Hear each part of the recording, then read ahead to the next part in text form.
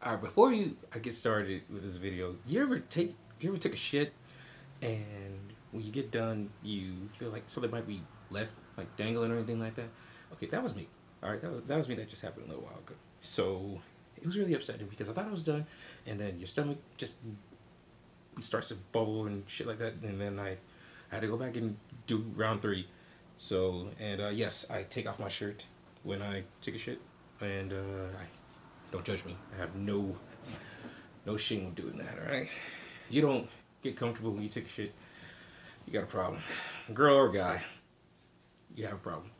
Uh, I take that shit seriously. I play music. I once I when I was younger, I used to bring my fan in there.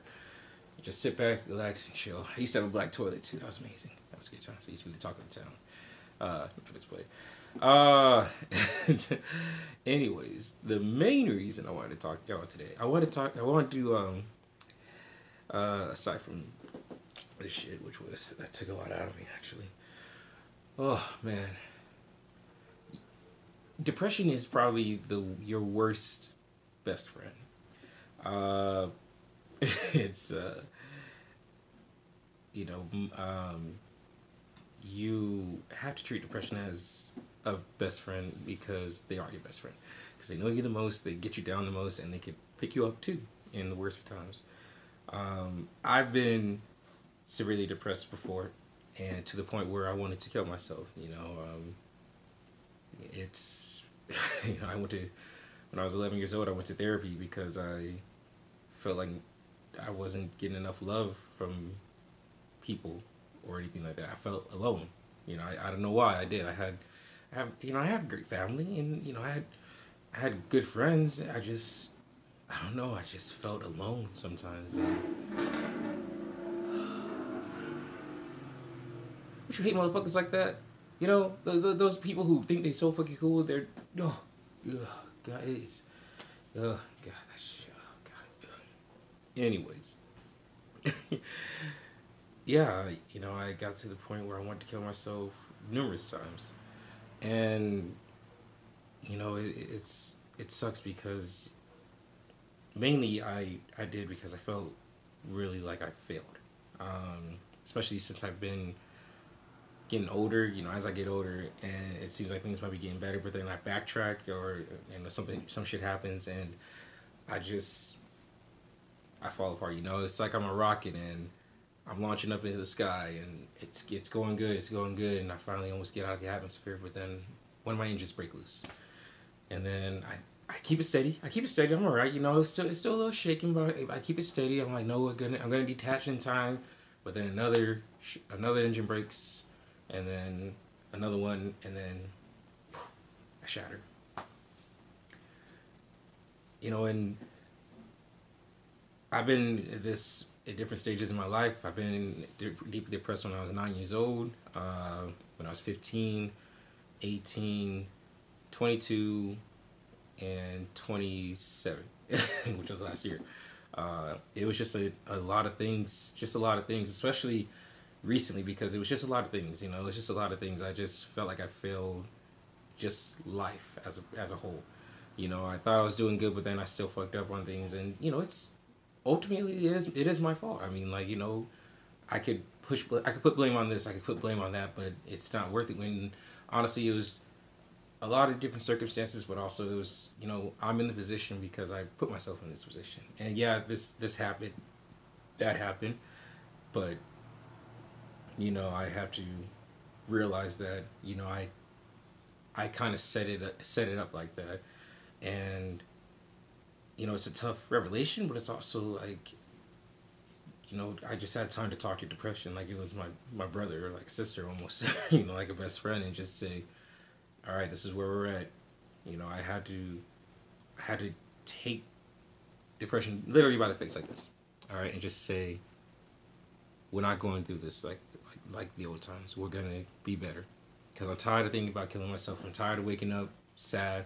I'm tired of going to work. I'm tired of going to work sad. I'm tired of going out sad, coming home sad. I'm tired of all this just sadness, and it's a real thing. I mean, yeah, yeah, I'm still sad because things didn't really work out as I hoped, but a lot of things sometimes don't go according to plan. And I've learned to live with that. It's just, it's not always going to go according to plan. I could have it all laid out, but it may not work out. But it's okay because me and depression, we're on the same page.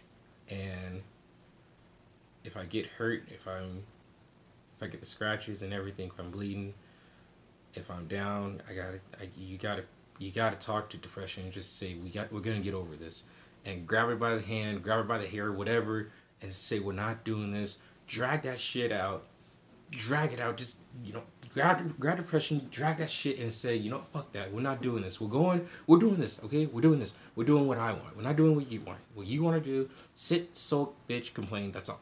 What we're gonna do, what I'm gonna do, and you're coming with me because you're gonna be there regardless, no matter what happens. But what we're gonna do, we're gonna go out, we're gonna live, we're gonna progress, we're gonna rise, we're gonna be great. And that's what you gotta think about depression. You have to be great. No matter how depressed you get and no matter what happens. I got depressed when my best friend died. She died 2 years ago. She was like a sister. And I got depressed when that happened. Kept it inside, but I got depressed. And every day I thought about what would she want me to do, and she would want me to progress. She would want me to, move on, but she was the type of person that would want you to recognize what you got as a gift and use that to your greatest advantage, whatever way you can. And I had to do that because you can only sit so for so long. You know what I'm saying? So, me and depression, you just got to get on the same page with depression. And it sucks. I've done the therapist. I've done the therapist. I've done the therapy. I've had the sessions. Had countless times talking to friends. Anytime I've been depressed, I've been able to go to my boy Calvin. He's been the best friend. He's like a brother that I wish I had. And there's other people that's been involved with my life too that I've gone to, and they've been great. But he always say he knows me best, so that's what I am. But you with depression, it's your best friend that's your worst enemy. But when you take depression and you grasp it hard, like it's a fucking rag doll or some shit, and you tell them, we're not feeling this way anymore because I'm tired of it. Because it's a down on my life, it's a down on everybody around me, because people won't want to be around me. People will want to feel sorry for me. People want to feel like I'm not, worth even hanging out sometimes, because every time you come around, you'll be a buzzkill, and they want to help, but then you don't let them in. And that's sometimes with me. I've shut people out, brought people in, shut people out again, yada yada yada yada. But nonetheless, depression is your best friend. Grab that motherfucker and tell him we're not feeling this way anymore, because that's how it's gonna be. Subscribe. Thank y'all. I love y'all. I just want to share that with you.